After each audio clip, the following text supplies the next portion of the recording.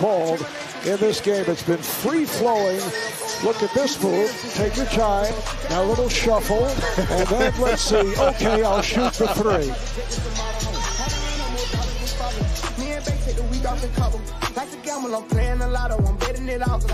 Young has the two-time MVP's attention. Look as he's trying to implore his teammates, saying this young fella is showing us up. He's out here doing the shimmy. Trae Young all day long knocking down this. Trae Young and Embiid will shoot the free throw. Keep an eye on him right here. Here he goes in that Asian. Now, from that angle, you can't tell whether he's tripped or not. Young just got a technical foul, by the way.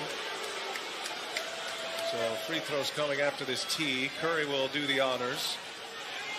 I mean, you saw it from the first minute of the game. These officials, John Goldman, Josh Tiven, Curtis Blair, they've been trying to get Trae Young to calm down and finally hit him with a tee, and he is giving it right back. Remember from game 3, the goggles, the open your eyes, and he brings it back for game 4 here. That's never going to win you any favor. Shooting early, and the movement was there. You can tell he was ready to get the game started. Nate McMillan wants to talk it over. This crowd's in. To his defensive lineup, Ntilikina in the game now, defensively on the point. Let's see how they play this. Here is Young, finds his spot. Young on the floater, puts it in. Trae Young with a miraculous shot. Wow, what an incredible play by Trae Young. Defense broke down, nobody there to help, and Trae.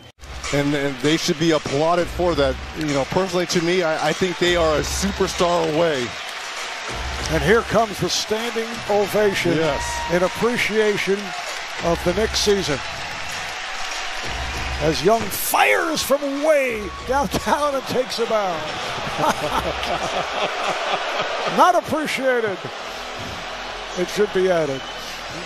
Well, here's Trae Young at his finest right here. A step back 30-footer. And the appropriate, you are in the garden, you might as well take a bow. Not appreciated.